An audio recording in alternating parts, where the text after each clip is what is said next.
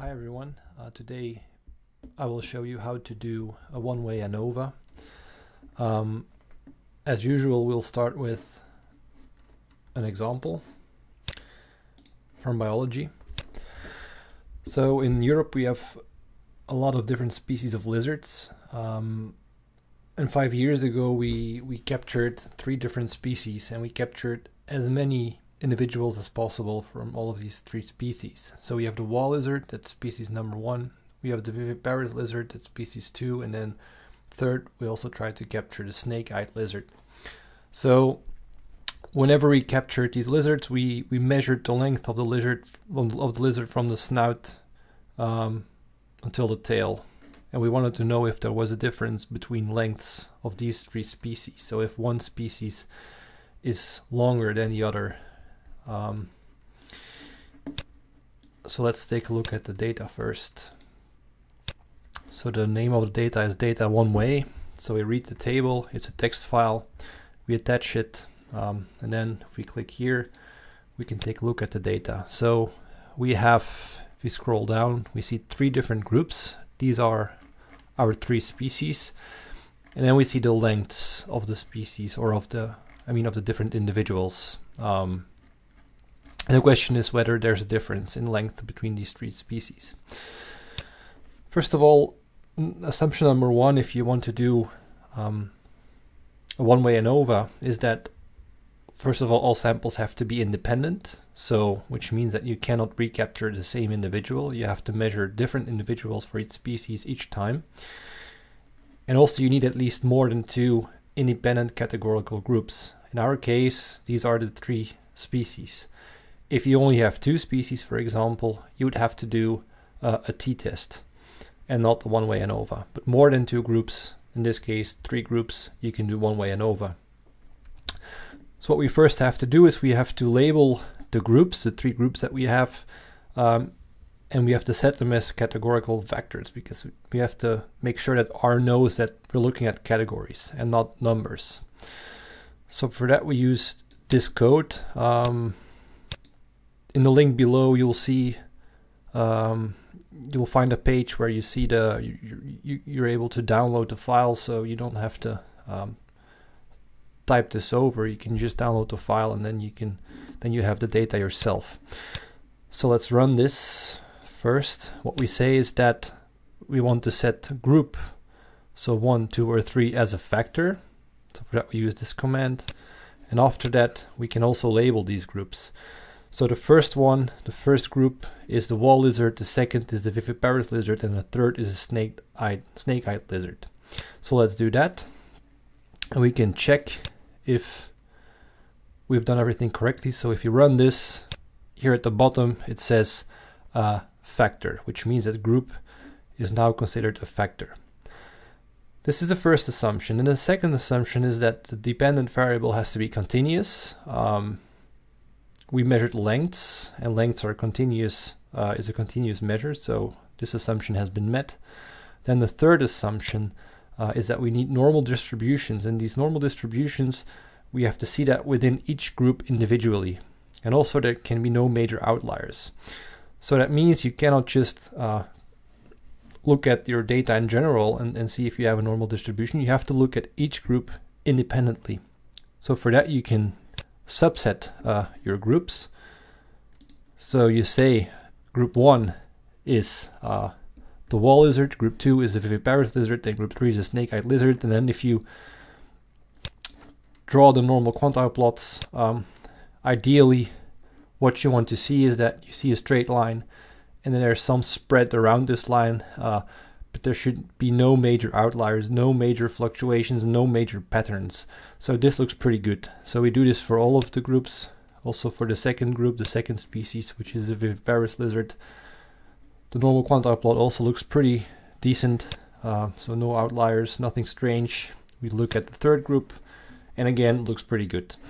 So we can assume that we're looking at normal distributions for each species. This is very important. If this is not the case, you would have to do a different test. You can only run one-way ANOVA tests if you have these normal distributions for each group. Then a fourth assumption, and this is an assumption that's very often forgotten when people run a one-way ANOVA test is you need homogeneity of variances.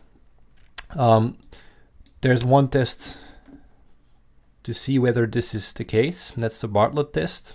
So you look at length versus group, you run this test, and ideally what you want to see is a p-value that's higher than 0.05. So in this case it's 0.8, which means that we can assume that the variances of the three groups are equal. So the fourth assumption has been met. Now if all of these assumptions have been met, then we can run the actual one-way ANOVA test. So this is the code for the one-way ANOVA test. LM, it's a linear model, and we look at length of each individual versus the group, so versus the three species, and we define a data set. So we run this, and then we say ANOVA, we call ANOVA of this model 1, and then at the bottom we get the output of this test, of the one-way ANOVA test. What we see is the F value. You want to report the F value in the paper, and also the P value. The P value is much smaller than 0.05, which means that we can reject the null hypothesis, and this indicates that there is a difference in length between three species. However, we don't know yet which species is longer or smaller than the other one. We don't know. This information is not in the one-way ANOVA test. So if we want to know which species differ from each other or which is different, we have to run a post-hoc test. And one of the post-hoc tests that you can do after a one-way ANOVA is a Tukey test. Quite simple code. So you define, you just type this code, you run it, and then down below you see comparisons. So what you see here, first line, is that the viviparous lizard, the length of the viviparous lizard is compared to the length of the wall lizard. Second line, we see that the length of the snake-eyed lizard is compared to the length of the wall lizard. In the third line, we see that the length of the snake-eyed lizard is compared to the length of the viviparous lizard. Now we want to look at the p-values at the end. If they're smaller than 0.05, then lengths are different. If they're larger than 0.05, the p-values, then lengths are the same. So what we can conclude based on this output from the post-hoc test is that this line, we have a p-value that's higher than 0.05, so the snake-eyed lizard and the wall lizard, they're actually the same size. One is not larger or longer than the other. But if you look at the viviparous lizard, we compare it to the wall lizard, then there's a difference, because it's a significant value here. Same for this one. Snake-eyed lizard and viviparous lizard also significantly different from one another. The differences themselves are indicated right here. Then next, of course, you want to visualize your data as well. What you can do is you can draw a bar chart. Another option, which is always okay, is to just draw a box plot. So for that we use ggplot. So if you haven't installed the packages, you want to install this first, the ggplot2 package, and then you want to call it with the library. Just wait for it to run. Now it's being downloaded, this package. It will be installed. Then I open this library, and then after that we can run the code to draw a box plot. So we have to wait again, and what we see now, if you look at the box plot at the right, is that we have our three species. Species 1, wall lizard; species 2, the viviparous lizard; species 3, the snake-eyed lizard.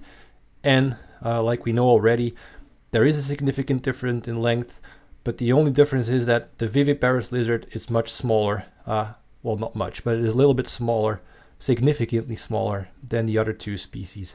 Whereas wall lizard and snake-eyed lizard, they're pretty much the same size. There's no significant difference. So this is the one-way ANOVA. It's quite a lot of code if you look at it, because there's quite a lot of assumptions. You should never forget to test your assumptions. It's very important. But you can find all of this code in the link down below. See you later.